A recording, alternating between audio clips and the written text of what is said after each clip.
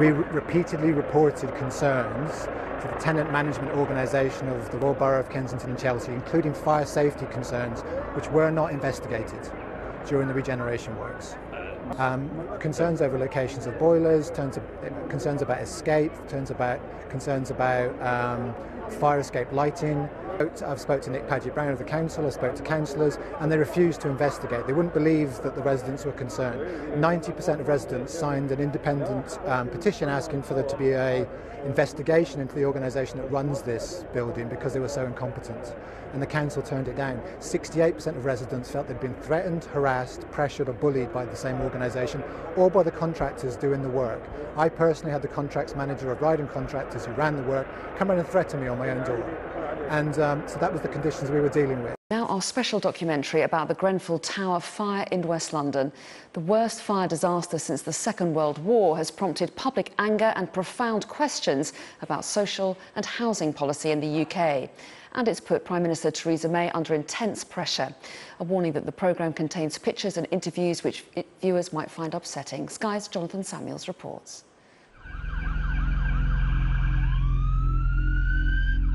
Shortly before 1 o'clock on Wednesday morning, an inferno broke out in a tower block in West London. Oh my God, they're screaming! At least 58 people were killed in the fire at Grenfell Tower. That number is expected to rise. That night witnessed scenes of unimaginable horror.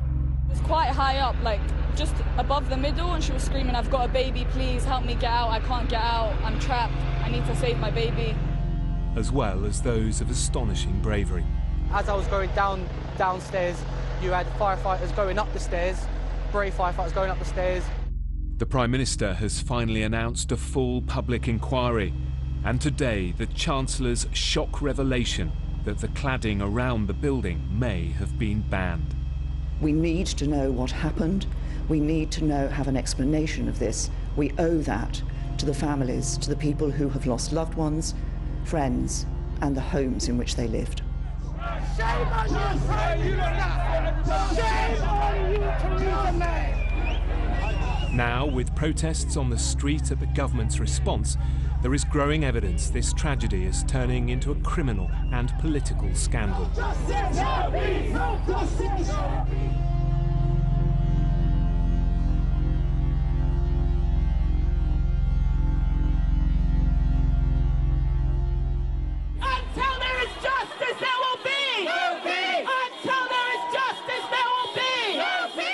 These were the scenes in Britain's richest borough last Friday evening.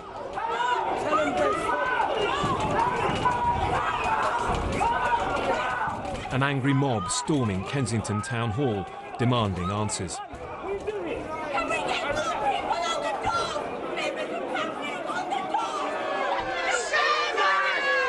And an increasingly beleaguered Prime Minister chased out of the area with cries of murderer ringing in the streets. The build-up to these extraordinary scenes started 5 days ago.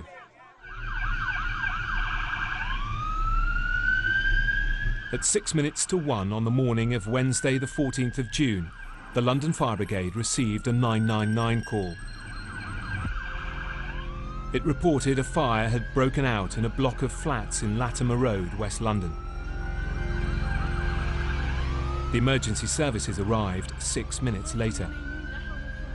The flames were already beginning to spread. Residents were trapped on the upper floors. Okay, don't open the front door. You're going to bring the smoke in. Okay. You're not going to be able to breathe. I'm scared maybe someone out. This footage is filmed by a woman who lived on one of the top floors of Grenfell Tower. Her name is Rania Ibrahim, a mother of two. Listen, you have your children. Okay. Standing near the door, the smoke is not going to help you. Okay. Yeah? Okay, just where's your husband? Her front door is the only protection from the acrid smoke billowing along the corridors.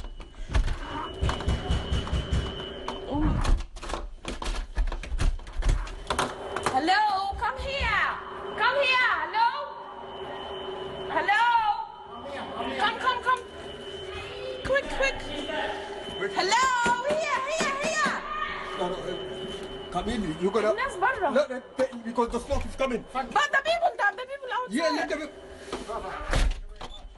The footage was posted on Facebook at 1:40 a.m.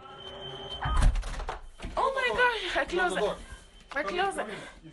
As the emergency services arrived, they started communicating by loudspeaker.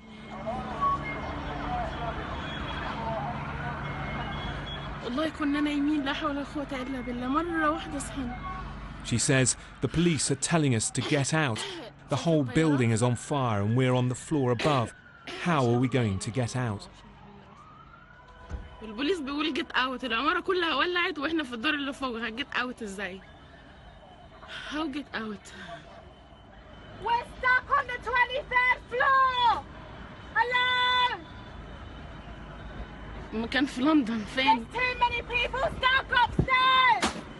Rania and her 2 children are among those who are officially listed as missing. Hello. Within 20 minutes of the alarm being raised, 40 fire engines arrived at the Lancaster West estate. But the firefighters were already facing an impossible task. Their ladders and hoses could only reach the 12th floor. In less than 20 minutes, the inferno was blazing on all 23 stories. That's water, yeah? Yes, water, it's water. Residents and neighbours below could only watch and listen, powerless to help. Oh my God, they're screaming.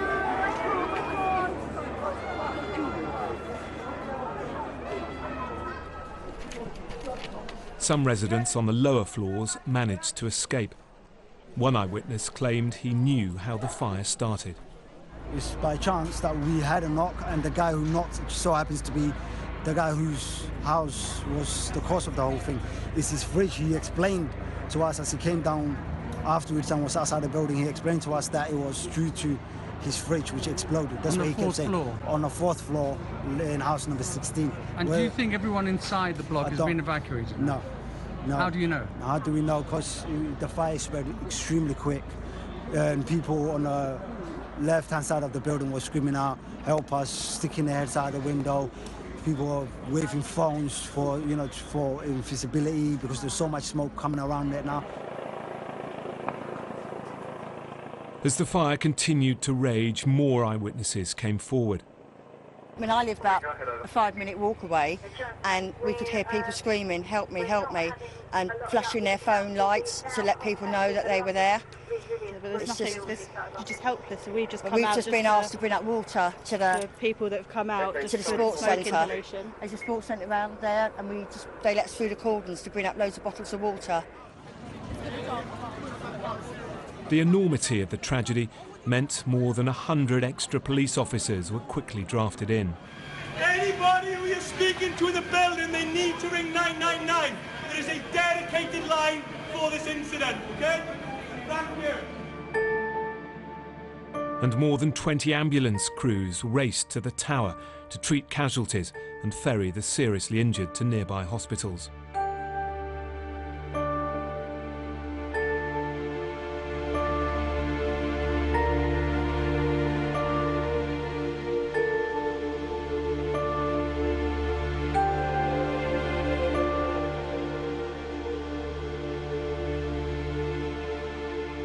By first light the next morning, there was little doubt this was one of Britain's worst fires in modern times.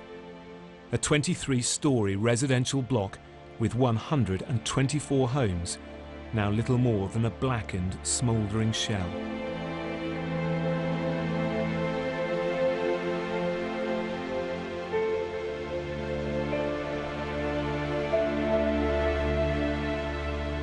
Gradually, the survivors of Grenfell Tower, terrified and exhausted, emerged to tell their horrific stories.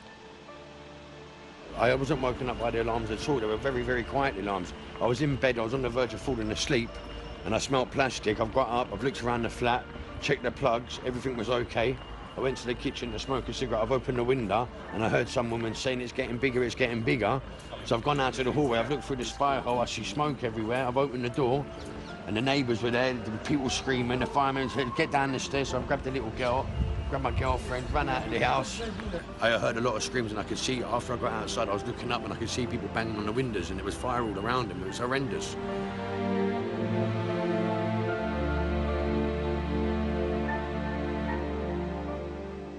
There was a lot of people on the upper floors flashing their torchlights, and the most upsetting thing about it all was you could make out there was a couple of young kids with flashlights waving at people to try and help them. You could hear a lot of screaming saying, "Help me, please, please, please," and it's just really emotional and sad to hear.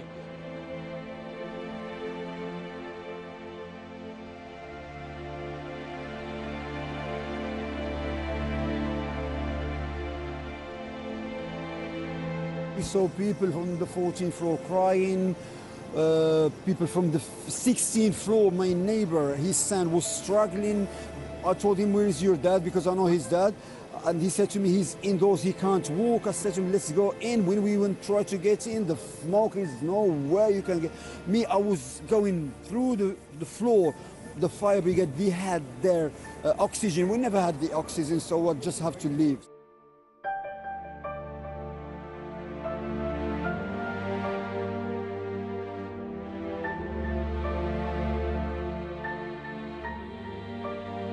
Yet for all the tales of horror at Grenfell Tower, there was still praise for the remarkable courage of the emergency services. As I was going downstairs, you had brave firefighters going up the stairs, putting their BA sets on, basically going up, trying to rescue as many people as they possibly did. As they were going up, I did ask them if you want me to knock on people's doors to try and help in any way which I possibly could. They just said to me, for your own safety, just get out the building. And later, heart-wrenching testimony from the firefighters themselves. We had a little boy who came downstairs with his mother, who was in a very bad way, probably about 5 years old, and we asked, "Is there anyone else in that flat?" And he's turned around, he's looked at me, he says, "My brother, but he's dead." That whole building was completely engulfed in flame. We were all inside that building. And a lot of times the crews, the ones that were there initially and the crews ahead of me, were upstairs going into floors without any water, simply just looking around and just trying to do their best, banging on doors and kicking in doors and trying to get people out. In the first of many news conferences that day, the most senior fire officer in London confirmed the enormity of the disaster. This is an unprecedented incident. In my 29 years of being a firefighter, I have never ever seen anything of this scale. Our first fire engines were on scene in under 6 minutes. Crews wearing breathing apparatus and extended duration breathing apparatus have been working in extremely challenging and very difficult conditions to rescue people and to bring this major fire under control. At this time, I am very sad to confirm that there have been a number of fatalities. Officially, there were now multiple deaths, and that meant many questions. How come a fire that appears to have started in a 4th floor flat had engulfed an entire building in less than 20 minutes?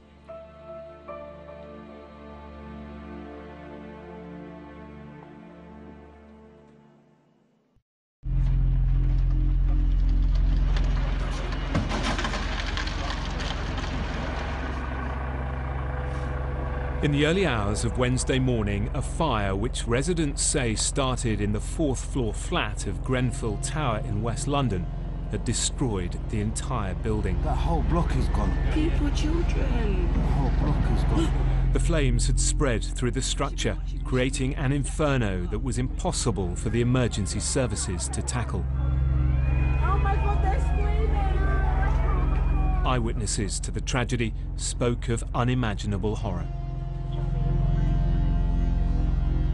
There's people rolling down sheets and trying to make ropes to get down. Obviously, they must have been trapped and they couldn't get out. And there was banging on the windows, screaming, flashing lights to try and get their attention. There was the fire brigade trying to put ladders up at different parts of the building. She was quite high up, like just above the middle, and she was screaming, "I've got a baby, please help me get out. I can't get out. I'm trapped. I need to save my baby." I did see a few people jump. People were jumping. I think at that point it was you either jump in trying to save your life, you might break a few bones or get engulfed in that flame. I saw two people jump from the right-hand side, I think they were either floor from 10 to 15, I couldn't tell you which floors. I couldn't tell you if they were adults, I couldn't tell you if they were kids or teenagers. All I could see is two people flinging themselves off the thing. People were telling me other people are doing it on the other side as well. There's just one staircase, one in, one out. So if you can't get to them staircase, you are not getting out of that building. There's only one way out of that building, and that's to jump.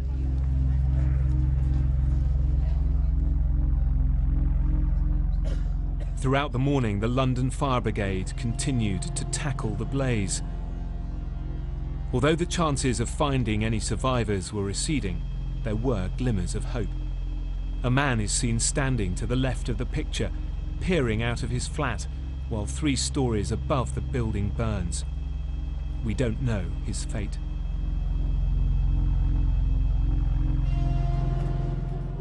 At the same time, anxious relatives spoke of their desperate calls to loved ones in the tower. 10-15 minutes later, we phoned them back. And I said, "Where is your husband?" She said, "He's still talking." And they said, "They're coming to us." And I said, "What happened?" She said, the last thing she said, "Smoke is coming heavily through the door into the flat." And that was the last time we heard of her.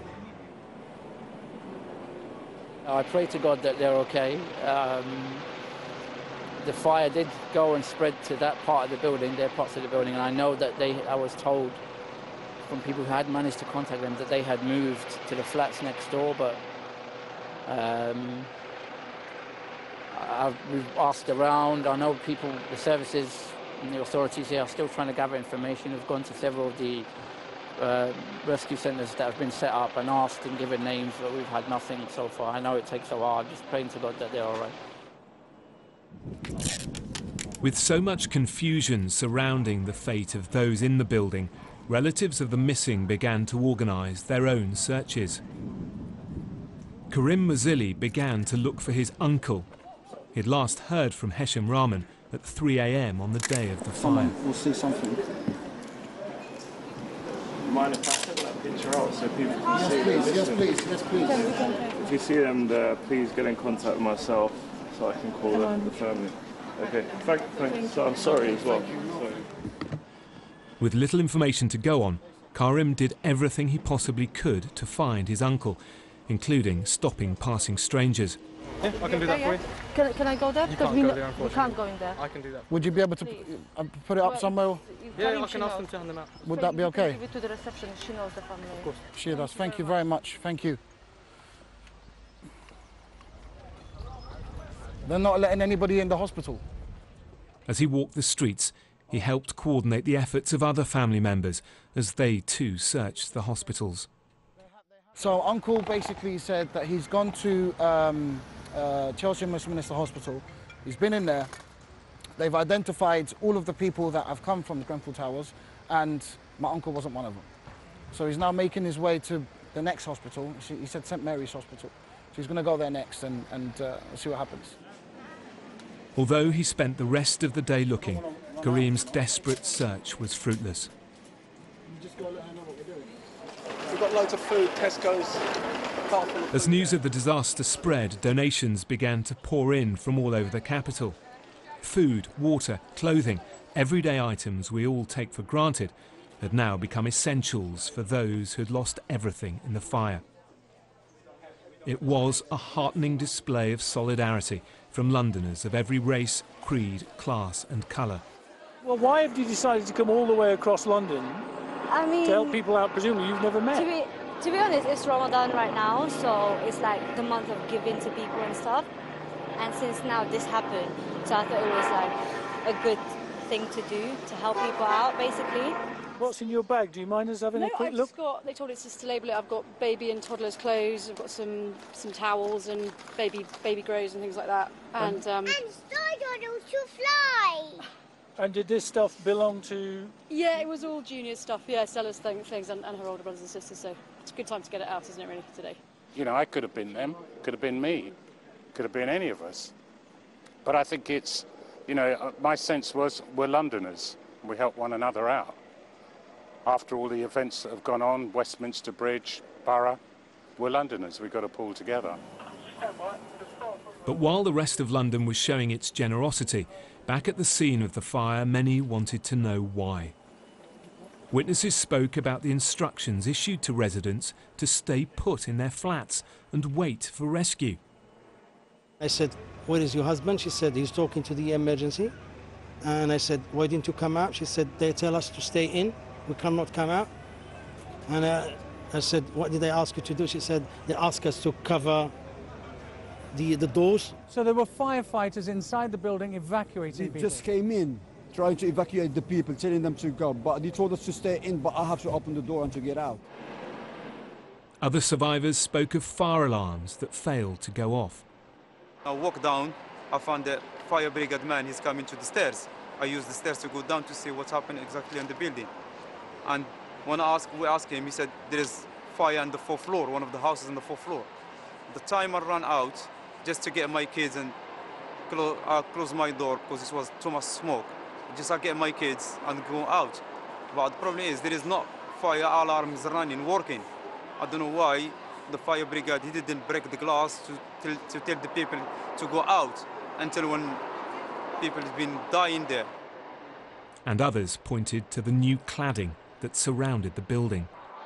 It seemed to be a factor in the rapid acceleration of the flames that engulfed the tower block.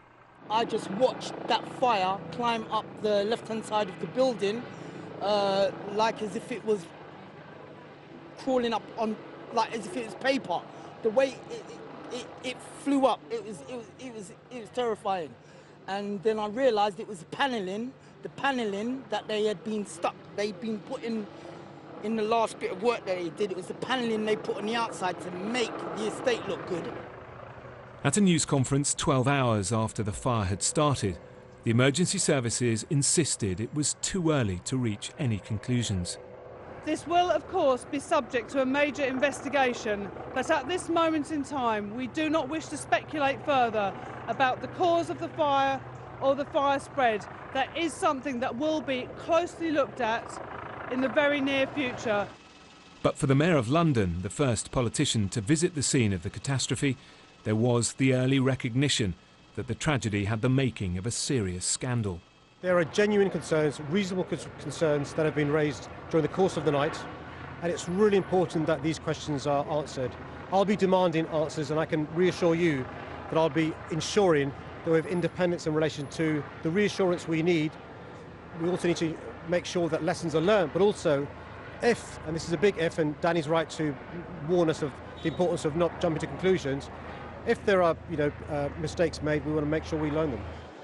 The fire and the response to it was rapidly becoming a pressing political issue. An hour later, Jeremy Corbyn, a lifelong campaigner on poor quality local housing and safety issues, insisted he too would be looking for answers.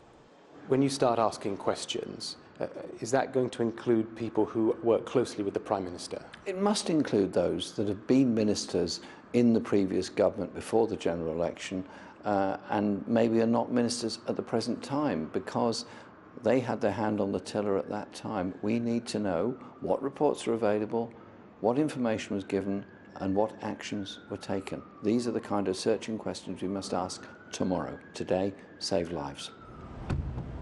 Theresa May spent much of the day behind closed doors in cross-government meetings to coordinate the response. At 8:20 that evening, she made her first public statement. Once the scene is secure, once the recovery is complete, then an investigation will take place into the cause of the fire and if there are any lessons to be learned. But until then, our focus must be on ensuring that the emergency services have what they need to continue with their harrowing work and that help and support is being provided to all those who have suffered as a result of this tragedy.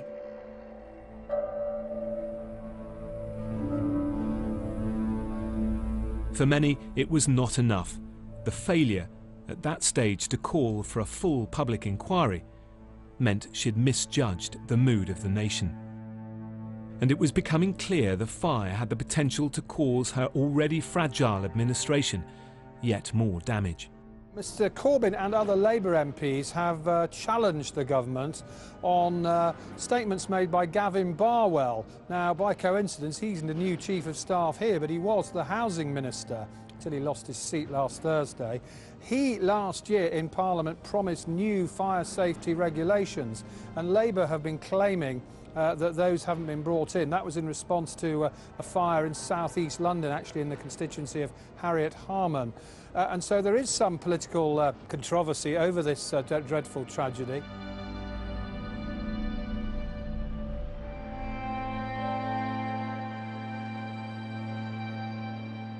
As the last flames were extinguished, the political controversy had well and truly been ignited. The victims, their families, and the neighbourhood became increasingly angry. How do you feel when you look at that building now? What do you mean, how do I feel? How do you feel? Look at when you can look at that building, you can tell me how you feel, and times that by 1,000. Do you know what I mean? It's not just looking at the building and saying, how do I feel? It's looking at the building and knowing that I know people who died in that building. Everyone, every resident, every person who can call himself a part of this community of Notting Hill would have at least known one person in that building.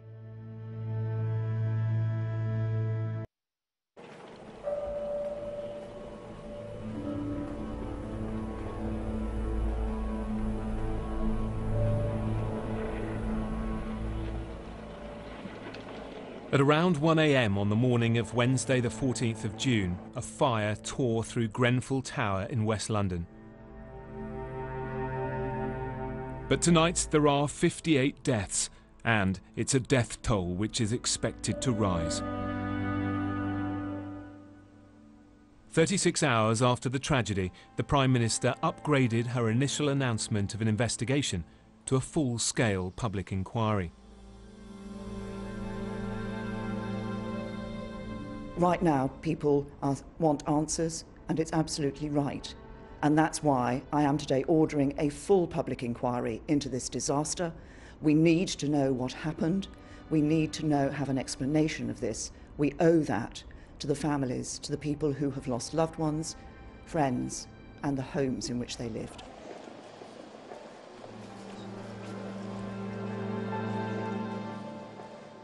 And the Metropolitan Police have now launched a criminal investigation into the cause of the fire. So how is it that the 23-storey building could be engulfed in flames so quickly with such a huge loss of life?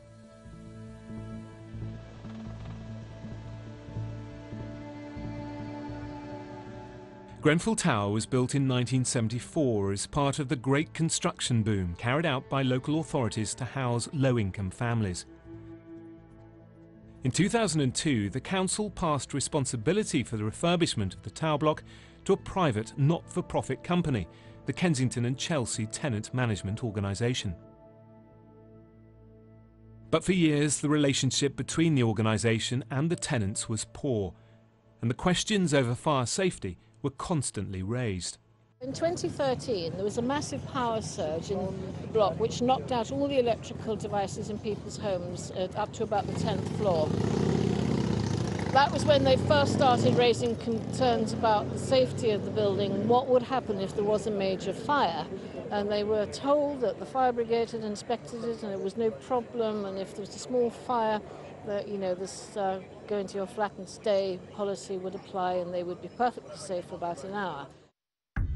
In 2014, the local authority embarked on a series of renovations across the borough, including Grenfell Tower.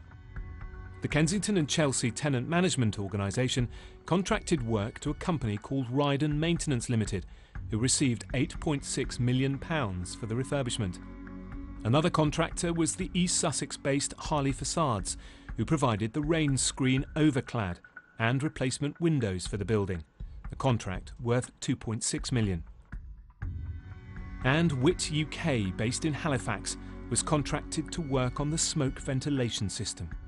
During the refurbishment project, there were a lot of problems came up, and residents raised them with the TMO and with the council. I raised them. I sent 19... What sort of concerns? There were major concerns just about the way the project was being handled.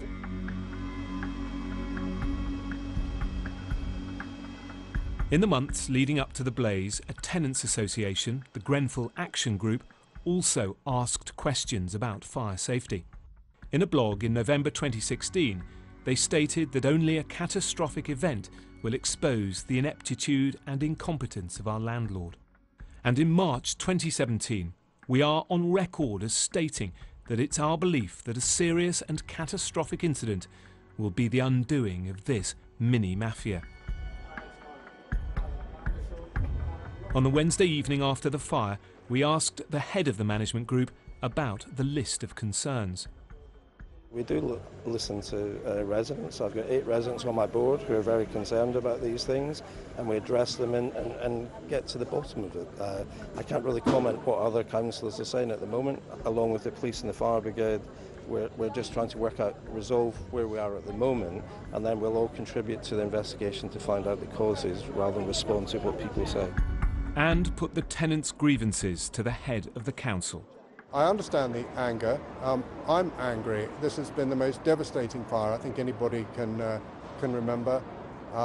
It was the most appalling tragedy.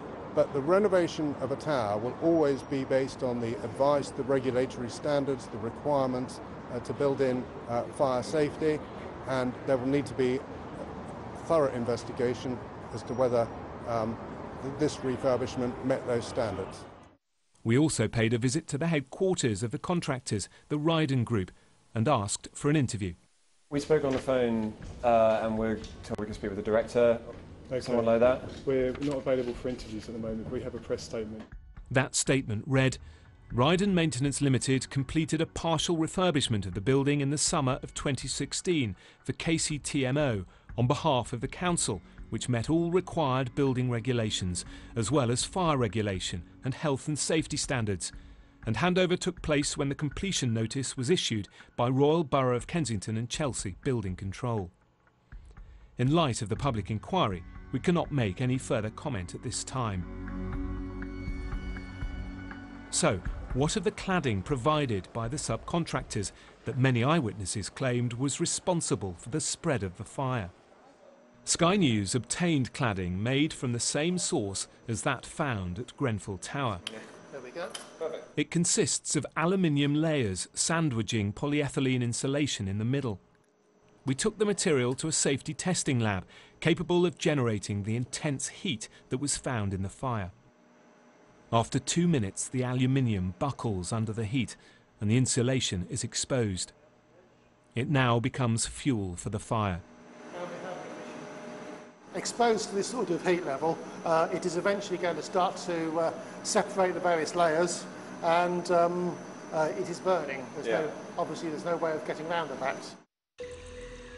So the cladding looks like one explanation for the rapid spread of the flames.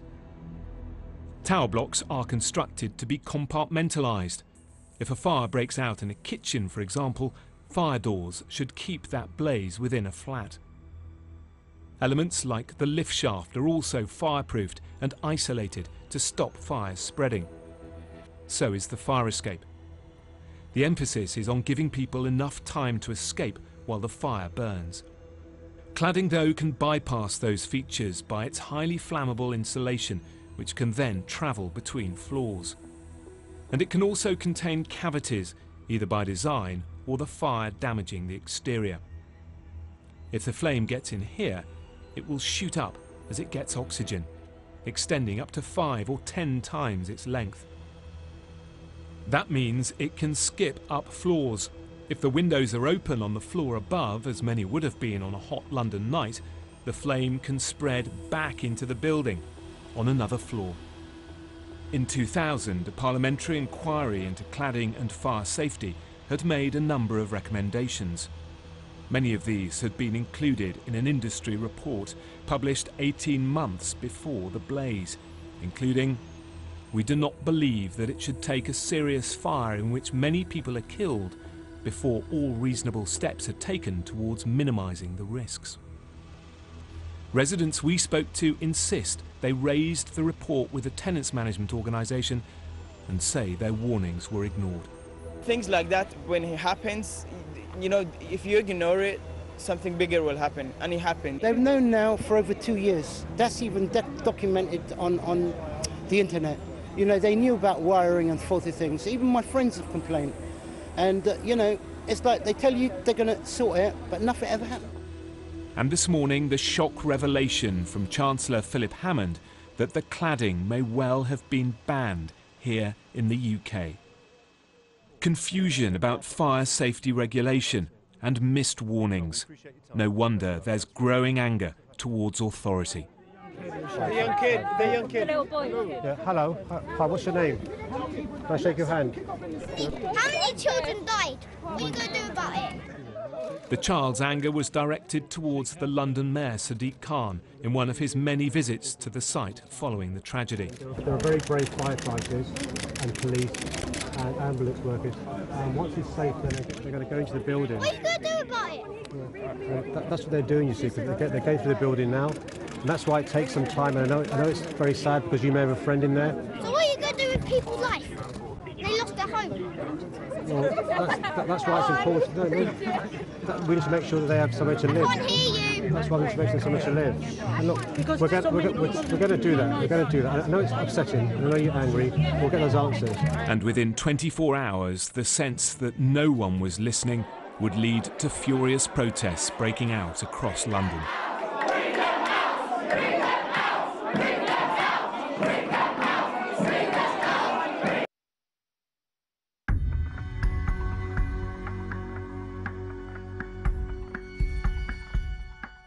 By Friday morning, the blaze at Grenfell Tower had finally been extinguished. But the mood in the streets around the ruined tower block was one of growing anger at the Prime Minister. What is Theresa May scared of? Why is she down here comforting people? Yeah, you went and saw some firemen and they're talking about security risks.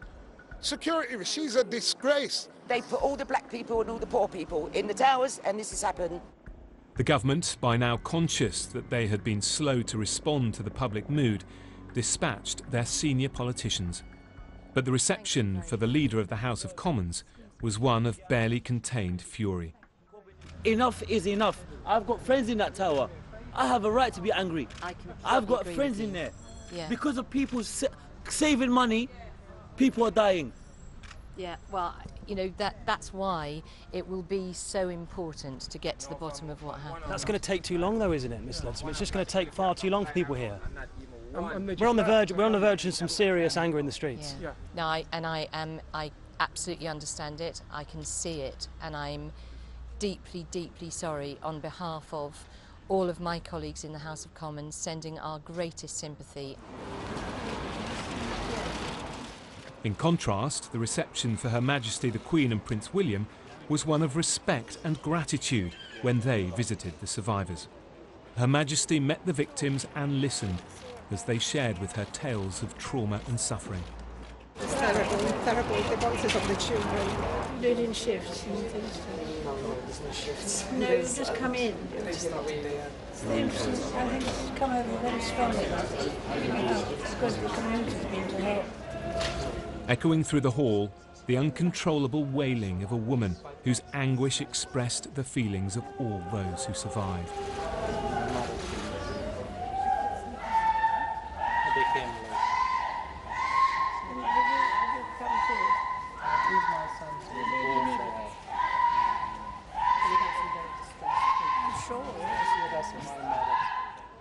Prince William, himself the veteran of many rescue operations, spoke of the trauma suffered by those caught up in such terrible circumstances. I hope there'll be a time for his life. It's really important. You know, it's all about carrying the normality fine. It does help, but in the long run, that's one of the most terrifying things I've ever seen. As they left, an explanation that they had to go, but a promise they would return.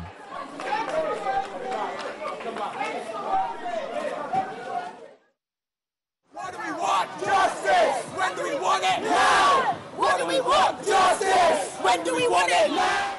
But later that afternoon, hundreds of protesters took to the streets of West London.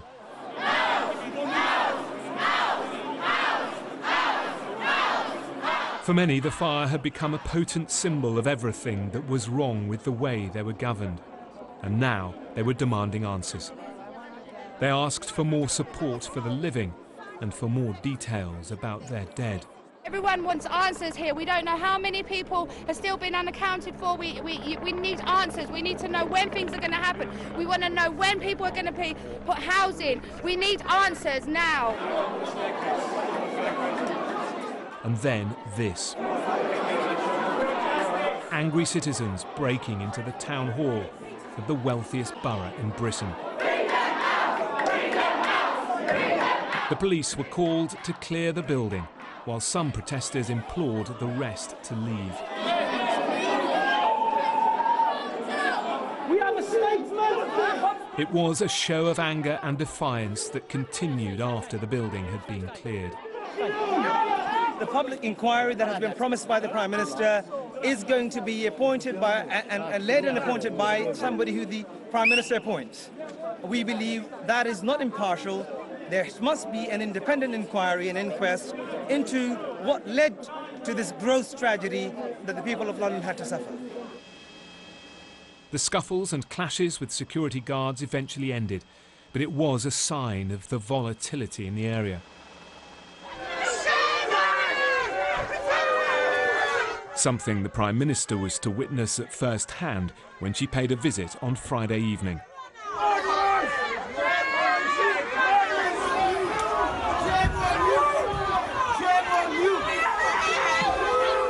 As she made her way to St Clement's Church, one of the relief centres, an angry crowd surrounded her car and shouted out, "Shame on you." Shame on you! Later that evening, the Prime Minister revealed that she was committed to supporting the victims with more money. I think we were all, when we saw the horrific scenes of what had happened at Grenfell Tower, we all were deeply affected by that. It's absolutely horrifying. And I've been hearing stories today from people about their experiences. I've also been hearing from the local community about the issues and concerns that they have. Now, the government is making £5 million available for those emergency funds for people who need just to get money to be able to buy the normal things of everyday life. Many believe the £5 million is too little, too late. And the Prime Minister herself has admitted the support for families was not good enough. And the political pressure on her and her administration continues. Among the many accusations levelled against the government, the most damning is that it failed on a series of clear warnings to improve fire safety in tower blocks. In July 2009, a serious fire broke out in the Lacanal House, a 14-storey tower block in Camberwell, southeast London. This is a very serious fire, one of the most serious that I've attended, certainly in terms of the number of casualties and injuries and tragically fatalities at this incident. 6 people were killed, 20 seriously injured. The Assistant Deputy Coroner investigating the blaze wrote to the Department of Communities and Local Government in 2013. It is recommended that your department encourage providers of housing in high-rise residential buildings containing multiple domestic premises to consider the retrofitting of sprinkler systems. And in April 2010, yet another serious fire in a tower block in Southampton. This blaze at Shirley Towers saw 2 firefighters lose their lives. Once again, the coroner investigating wrote to the Department of Communities and Local Government with the same recommendations. Social housing providers should be encouraged to consider the retrofitting of sprinklers in existing high-rise buildings in excess of 30 metres height. I can't comment, I'm afraid. One of the successive housing ministers who sat on these recommendations was Gavin Barwell, now Theresa May's Chief of Staff. Mr. Barwell had been looking into the issue, but further meetings to discuss it had been delayed by the general election. He declined to speak to us.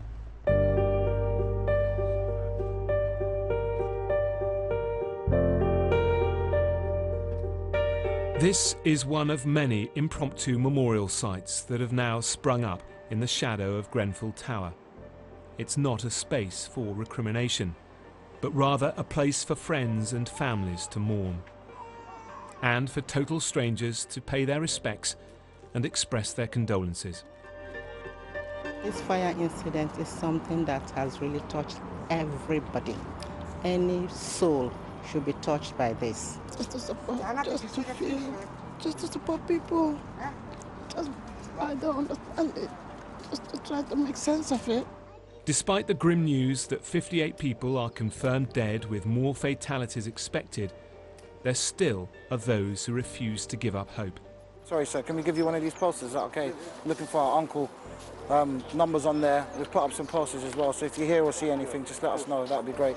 Thank you. No problem. Karim Muzili and his family have not given up on the search for their uncle, who they last heard from in a phone call at 3 a.m. on the morning of the fire. Karim says with a lack of official information, he has turned to social media. There he's found a video of his uncle telling a young girl not to cry while trapped in the fire-engulfed building. We recognise his voice, and it seems as if he'd gone over to hers, knowing that she was there with her kids, and they probably couldn't get out just like him. And in the video, she Snapchatted, she can see the flames and the smoke coming up towards them from the outside, and the child is basically saying, I'm scared, no, she said, it makes me cry, it makes me upset, I don't want to see this. And he says to her, don't worry, don't cry, it's going to be okay. He was, you know, great with us when we were younger, you know, that's what. He used to put me to bed when I was a little girl. You know, that he was like my father figure after my dad died. He supported me so much. He's my best friend. Does it bring you comfort knowing that he's there with other people?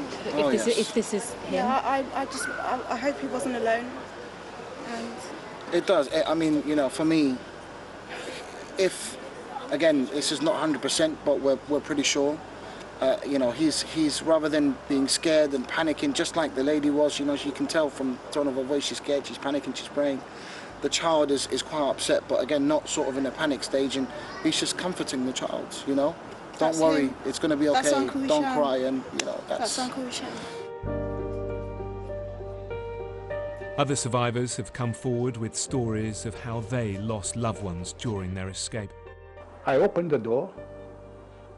Black smoke came like that to our faces. I said, that's a different thing. Okay, so I grabbed her from her hand and told her to do like me. Part of the dressing gown, put it here on my nose, so to filter the air. And it takes about, for each floor, at least something like 20 minutes or something like that, you know, because it's packed and people fighting for their life. At the 16th floor, I looked behind me, she's there, okay, fine. And then continued, didn't look behind me. And even if I look behind me, that smoke, the black smoke, okay, there are lights, and so that black smoke, sometimes you don't see clear. We reached 15th floor. I looked back, we didn't see her. And for Ahmed Shalit, who we first spoke to on Wednesday morning, the tragic confirmation that 5 members of his family are dead.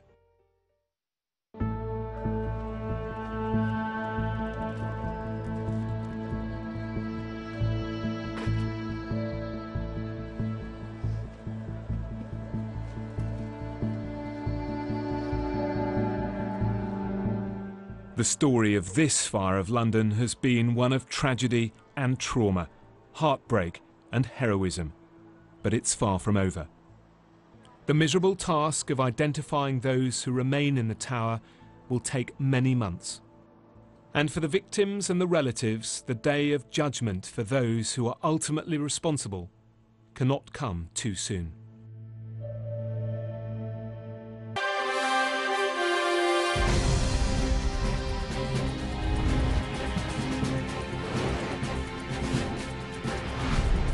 Breaking news tonight, police say the death toll in the Grenfell Tower fire has risen from 58.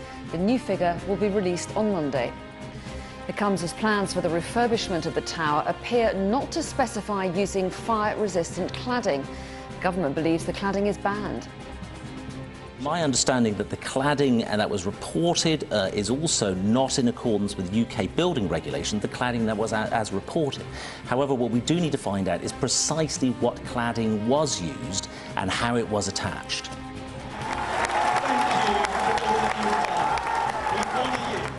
Firefighters are applauded, but the council and the government face more criticism from residents. Hello, good evening, and we start with breaking news tonight. Police say the number of people unaccounted for in the Grenfell Tower fire has risen from 58 and that the new figure will be released tomorrow. It comes as Sky News has seen the planning permission granted for the refurbishment of the tower block, and it doesn't appear to specify the use of fire-resistant cladding. Well, today the Chancellor, Philip Hammond, and the Trade Minister, Greg Hands, both suggested that the material may have actually been banned in the UK. It's thought the exterior cladding contributed to the rapid spread of the fire. Sky's Mike McCarthy reports on the latest developments from West London. Concerns about the cladding on Grenfell Tower will not go away. For the first time, senior government figures have suggested that the material used, banned in the United States, was actually banned in the UK too. My understanding that the cladding that was reported is also not in accordance with UK building regulation, the cladding that was as reported. However, what we do need to find out is precisely what cladding was used and how it was attached. Fire safety tests on cladding similar to that used on Grenfell Tower show it igniting at temperatures of 700 degrees Celsius. In the blaze itself, they went above 1,000 degrees. Cladding can contain cavities which create air pockets. If the flame gets in here, it'll shoot up as it seeks oxygen, extending 5 or 10 times its length, which means it can skip up floors. We asked one renowned expert for his view of the material. There's a serious issue of external fire spread, and we've also seen an explosive delamination, and it's showering down on emergency services trying to rescue persons, so it impedes them. Regulations suggest that unless the risk from cladding can be minimised by the use of other design features, it should not be used above 18 metres, partly because of the difficulty to firefighters in reaching it. Much depends on the type of cladding used, and this has still not been made clear. Sky News has learned that the original architect's specification for the refurbishment of Grenfell Tower appeared not to specify what type of cladding would be used, with no mention of the more expensive fire-retardant Rainobond cladding. When Kensington and Chelsea Council gave permission for the refurbishment, there appeared to be no stipulation that the fire-retardant cladding must be used. What began as pure shock and grief and then boiled over into anger now feels as though it has hardened into a steely determination to challenge every mistake that officialdom made and not to give in until justice has prevailed. Petition to sign, we don't want it, right? But they already had it, right? All the gas line where you see running up at the side of the building, right? On this building here, put it on the inside of the building in the stairway where the people and them supposed to be safe. And then the police tell people, you can't go in and rescue your fellow man. Outside when the fire start, we see the fire from the front, and this thing burn like what do you call it, starlight. You can remember starlight as a light it goes like if you light an explosive. Yeah, fuse, highly flammable. Right? Yeah. That's how fast that building burn. Right? Go up like a candle. Yeah. Worse than a candle, like them fuse. The thing that goes. Watch me. The thing start to the front of the building here. Square the building here. Right? It start here. 4th floor. Yeah. And then it do so. And by the time it do so, it's up the building. It come on my side facing me here, and burn this whole thing come up here so, and then start to go around the building. No time. No time. I'm telling you. Yeah, that's what I heard. It was wickedness. It's straight away. And now we community so tight. Nasty dread. And that fire burning all through tonight, you know. Yeah. Because when that building's coming down, man. When I stay from my window and watch it, coming down. When I stay from my window and watch it and zoom in it, all you see in it looking like a 9/11 and a hot plastic melting, dropping now, you know. Absolutely, exactly. I didn't want to watch the news because I didn't want to watch that my friends had died, so I didn't watch the news until I got back. After 15 hours of being on my feet, I came back for them to say that there were 17 people dead. Have you seen the building? There's more than 17 people dead. And then I thought, where are the missing people? Where's the list of the 500 people that live in that building? 600 people that live in their building? Where's the list on the news? The list on the news shows about 10 people. Or 15 people. Okay, let's just say they show 30 people. Where's the rest? Where's the rest of the 500 people? Why is everyone walking around with missing on their... Where is everyone? Where are the victims? Why are we doing this? Why are we doing it? We're packing boxes. We're sending food. To who? They've died. Be 500 funerals that you need to pay for. This is... I'm not doing it. I'm not volunteering anymore. I'm not volunteering until I see some victims that I'm helping. I came here to help people. Where are they? Show me one. Show me one person. Are you a victim? Are you a victim? Are you a victim? No one's a victim. Everyone's here to help. My friends, all my friends are coming down to help. Pack them boxes and sell them. Don't let them send it to Oxfam and Red Cross who are not helping us. We have to pay for 500 funerals. Everyone's gone. Do you think someone should be held to account for this? Absolutely, the government. Whoever put that pretty stuff around there, that made it an inferno, and the reason that the fire brigade told them to stay in there is because protocol says stay in your apartment. You know why I say stays in your apartment? Because they haven't got that inferno. You know, when you see a building and someone's had a fire, it'll be one window that's black, and that's the house that burnt, right? Right. But because they put an inferno, the fire went up, across, and down. They were trapped. How? Where are they getting out? You're in a building that's got a fire doing that, and they're telling you to go down the stairs, and they're trying to go down the stairs, and their feet are burning. So we're doing this for who? Who are we doing it for? Everyone's died. Where are they? Where are the people that I grew up with? Where are they? I don't know all these people. I don't even know who's a victim. I don't know who's here to help. All I can say is I haven't seen one victim. And if someone has to stand up and be the bad guy and be the voice, fine, I'll do that. I've got 23,000 followers on Instagram. My name's DJ Isla, and I'm going to promote it to everybody. I'm going to make everyone say, I'm not saying, oh, this is nice what everyone's doing. Yes, great. But who's it for? Everyone's died, and no one wants to say it. Not the news. They don't want to say it. I had to hear a little kid say, my friends have died. Where are my friends? A little kid, 5 years old, 6 years old. Where are their friends? Everyone has died, and no one is telling them. No one is telling people. And we're all here bringing water, boxes, packing, clothes, this. For what? Where's it going? If I find out that this stuff goes to Oxfam or to Red Cross and it doesn't go to the families of that building, because we need 500 funerals paid for. We all went to bed. And woke up all right. They all went to bed and woke up with dead family. And there's a kid that got thrown out of a window. Who's paying for that person, that baby's mum who threw out the window? Who's paying for that woman's funeral? Who's paying for it? But we want to send boxes to who? 76 people. Okay, sorry. The 76 people, I think we got them. I think they're good. With everything that you've seen, 76 people. Cool. Okay, the 76 people are good. Where's the rest of the 500? Where are they? I'm seeing people walking around with missing on their piece of paper, but the news can't pick it up. I'll pick it up.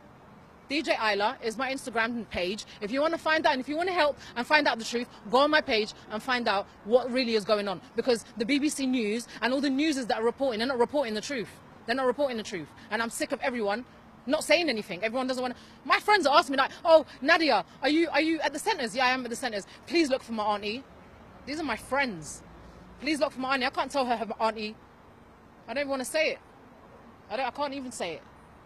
Peaky, hello. I gather you witnessed much of what happened last night. What did you see?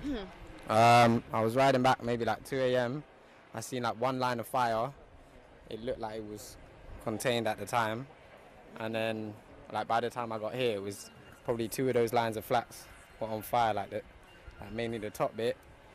And then it took maybe an hour, and then like most of the building was on fire. But I'm not gonna lie, one thing I wanted to say though, this thing that they're all saying about, oh, it might have been a fridge that exploded or something like that. I don't know about all of that, but what I do know is they did regeneration last year to that building that they're talking about doing to all of these buildings, They did it to that building only. £10 million they're talking about, and put these shoddy plastic things on there that set up a light because they want more reasons to knock these blocks down. There's two options. They could either regenerate the blocks or they could knock them down. And after that, I'm not so sure that was totally an accident. I'm not even gonna lie. Like, I'm not even gonna lie to you. You could pause me there, but I'm not gonna lie. The whole situation that's going on in this area, the way that they don't want us, the way that they don't want us here, and they put those rich man's blocks over there, and then they tell certain man in Frinstead they can't even go into that section. That's outrageous. I can't lie. The way that they treat man in here is terrible, innit? So I understand. I can't even take the belief out of my mind that wasn't just an accident. Do you know what I'm saying? I'm not gonna lie. I think it's fucked, and I think. But we don't know. It's so early. Yeah, we don't know. We don't know. But you're talking about the regeneration that happened last year to apparently make these blocks better, and then these fires have never happened. I've lived here my entire life. My mum's lived here a very long time, and these kind of things have never ever happened in this area. Like, I don't know what they spent £10 million on. But the lifts in this block and all the blocks around, they only cost 60 grand to fix, and they still never replaced them throughout the time I've lived here. So 10 million for that? No, they didn't. No. I'm not really fucking with the government right now. That's all I'm saying. I've grabbed the little girl, put her under my dressing gown, got my girlfriend, and ran down the stairs. Now, our advice was always been told: if there's ever a fire, stay in your flat. That's when out the flames penetrate the door. If we'd stayed in that flat, we would have been perished. And it just spread like wildfire because it was covered in clad in the block of flats. The smoke alarm was useless. You know, I mean, it wouldn't have woke up nothing. You know, the smoke alarm was that big, and I could only hear it in the hallway, not in your flat. It was horrendous. People up at the windows screaming, and the thing went up it felt like seconds. It was just going up and up and up and up. I'd never seen nothing like it. It was like something out of a Hollywood disaster movie. You know of other people who got out? Yeah, but I've just seen my neighbour in the centre there. He got out, luckily enough. Kids screaming up at windows, smashing the windows, explosions going off. It was. I'm shaking still. I can't believe I'm in shock. I'm just grateful that I got us out of there. But if we'd listened to them and stayed in that house, we would have perished. Do you know how many people live in the block of flats? Well, there's 24 or 25 floors, and there's 6 flats on each floor. So, you know, there's got to be a couple of hundred people. Some flats are 1 bedroom, some 2, 3, 4. You know. There's a wide range of rooms in the flats. And we hear that there was some kind of gas testing taking place. Yeah, but about 6 weeks ago there was a local resident that owned the tenancy, and he kept saying to us, look, they're going to come round and try and change everything to gas. Refused to do it. They're going to ask you to sign it. And I goes, well, it's all right. I'll still use electricity anyway. So they're not going to put no gas pipes through here. But I did see them working on the stairwell on the gas pipes, but not on our flat. But I did see over the weeks it going on the work, and then during the fire. There was all explosions going off, windows firing out, and it was all blue flames, which struck me gas, you know. Were you able to help any other people get out? Well, no, I was just concentrating on the little girl and my girlfriend. Once we was out, we was checking people was okay. I was just in my boxer shorts, snowshoes on, nothing. There was a lady outside, a few hundred yards up the road, with a refuse bag, with trousers, shoes for people to put on, because everyone's running out in their 90s and whatnot, you know. And it was just horrendous. I'm just hoping to God that not too many people have perished. And we've seen people gathering here this morning, clearly utterly traumatised. Yeah. I mean, as you are, of course, as well. I mean, what have other people been telling you about the stories there? Well, everyone's just in shock. You know, there's tears. It's just, you know, there's people searching for people now with pictures out. Apparently, there's a lot of kids from the school that are joining the building and are missing. You know, because there was a lot of young kids and a lot of old people living in the block. And it went right up. There weren't no stopping it. The speed, which is really... Yeah. It was like pyrotechnic speed, you know. It was... And I think it was all down in the cladding that they've put on the block. It was like plastic. It's just gone whoosh, all the way up in seconds. And then there's fire engines there. There was about 8 or 9 fire engines, but there was only 2 of them operating. And everyone's screaming, get up there. You know, you could see silhouettes of people screaming. And apparently someone was jumped out from about the 5th floor or something and landed, but she was okay. And absolute nightmare. This conference a short while ago. Very sad to confirm that there have been a number of fatalities, though the number cannot be confirmed due to the complexity of the building. And of course, they're working very closely with police to bring the situation under control. Being described as an unprecedented incident, he says in his 29 years as a firefighter, he's never seen anything on this scale. Let's go straight to our correspondent, Tim Muffet, who's nearby. Tim. Yes, I'm joined by Nick Paget-Brown, who's the leader of Kensington and Chelsea Council. Nick, first of all, tell us what you saw, what you've heard from the people you've been speaking to this morning here. Well, I first received a call about just after 3 o'clock this morning. I came up here as soon as I could. I tried to ensure that the council's emergency planning team were able to provide support to people who've been immediately affected and evacuated from the tower. And I'm pleased to say they've been able to do that, and we're at one of the centres now, and there are other emergency centres nearby. The fire brigade are clearly in attendance on a massive scale, have been for several hours, and it looks likely, sadly, that they'll be here for a lot longer. When we have more information, clearly we will share it, and I'm sure the fire brigade will as well. Tell us about this block of flats. What do we know about it? Do you know how many people live there? Well, there's 130 flats or thereabouts, but what we don't yet know is who was in those flats. Clearly a fire in the middle of the night, it would suggest more people are at home than at other times of the day, and it may take them longer to evacuate. But we don't yet know how many people precisely were in there, or how many people may have been staying with friends or may have been absent, so that will need to be established. And the emergency services, who are doing a wonderful job and are on site, will be helping people who might have been trapped. Were you aware of any concerns raised about these flats before? Well, there's always concerns about high-rise buildings and what the fire procedures are and what the fire regulations require. There are fire regulations. Blocks are regularly inspected. The organisation which runs the council's housing stock, the tenant management organisation, will commission regular inspections, and clearly there will need to be a thorough investigation as to what has been investigated here and what the cause of the fire was and why it appears to have spread so rapidly. Yeah, I mean, finally, you mentioned that the speed at which the fire spread has taken so many people by surprise. So many people we're talking to this morning are astonished by that speed. Is that what you've heard as well? Well, yes, we heard it had spread, and obviously when you come into the area you can see how extensive the blaze is and how it appears to have spread across the block, and there will need to be a full and thorough investigation as to why the fire that started presumably in one flat, spread so quickly. Paget-Brown, leader of Kensington and Chelsea Council, thanks very much indeed. How can cutting fire stations, cutting fire engines, cutting firefighters' posts not be a reduction in fire cover? Because we're improving fire cover, as I've said several times, and by continuing to reduce deaths from fire and continuing to reduce the incidence of fire. That is the name of the game. It's not about... You lied to the people of London in your election. Oh, get stuffed.